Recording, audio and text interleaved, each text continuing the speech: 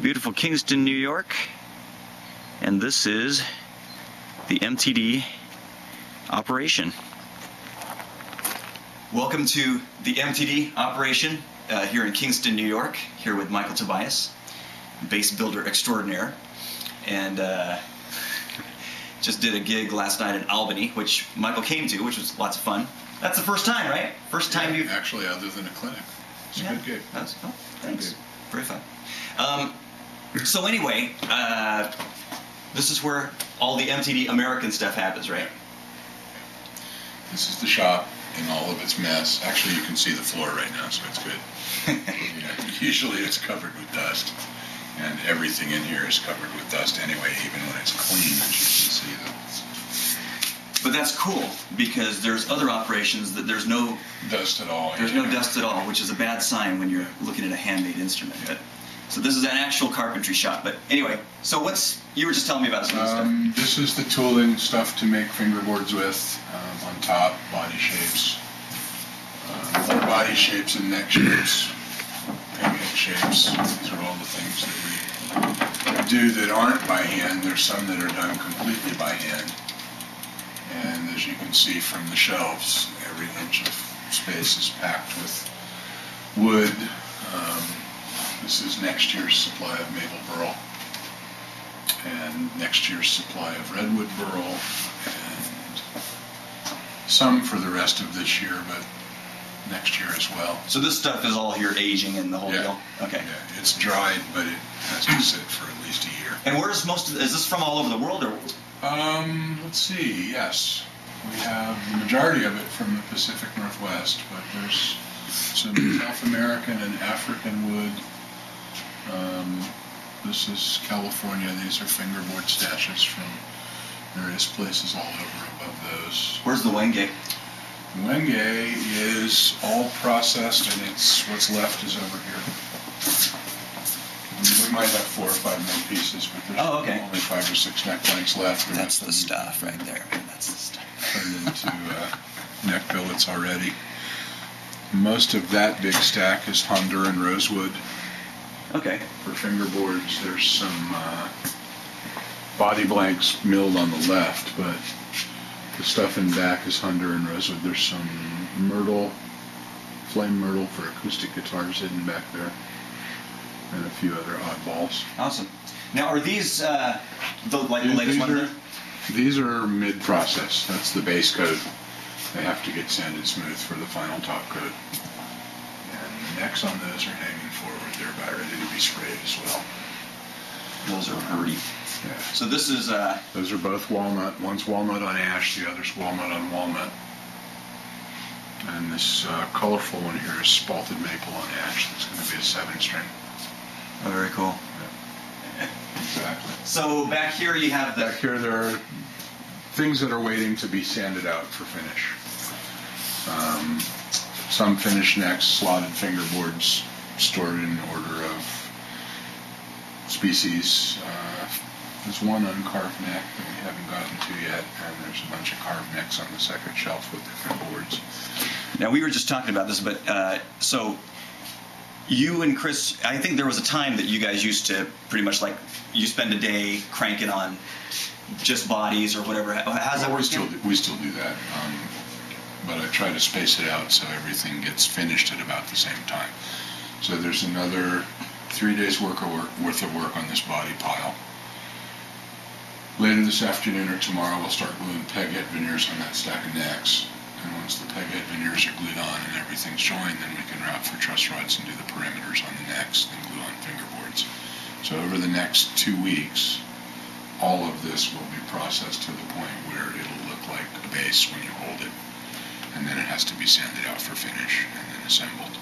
So there's about maybe 5 or 6 complete days for both of us doing nothing but woodwork. And then all of the major dust in the shop will stop for about 6 weeks while we go through the rest of it. Yeah. Is that and you do obviously you do all your painting or your staining and finishing here. Yeah. So I'm a player, I'm not a carpentry guy, but I mean, is the dust, the fact that you're doing this in a wood shop, I mean, does that become a problem with No, finishes? because the shop has to get cleaned up and blown out and exhausted and filtered. So you kind of transform it into a paint booth. Yeah, nearby. basically. Okay. And I don't paint till late at night anyway, so it's time for the dust to settle and everything. That's when your creativity is kicking in? No, that's the only time I can paint because the stuff is so toxic. It's the only time you can close up the shop and walk away from it. Oh, wow. Oh, yeah. I guess Well, so. you're spraying poison, basically. You know, I mean, you have a mask and you don't breathe it in or you die, but still, it's Yeah. isn't good for you. So smelling the fumes in the morning gives you quite a buzz when you come in anyway. So this is so we could turn this into the dangerous job segment too. So what's the gnarliest piece of equipment in here to work with? The joiner. These here? Oh, Daniel's pointing at this one. No, I like this one. This machine and I get along really well. Daniel, do you have a bad experience with this? No, it'll turn your fingers into sausage links. Oh, really? Yeah. Well, it'll turn anything into sausage links if you're not careful. The problem, but see, this one will just cut them off cleanly depending on the bit. That one will slice them off like you're running through a meat slicer. And the warning on there with the fingers is not a joke. That's seriously dangerous. Not for the faint of heart. No.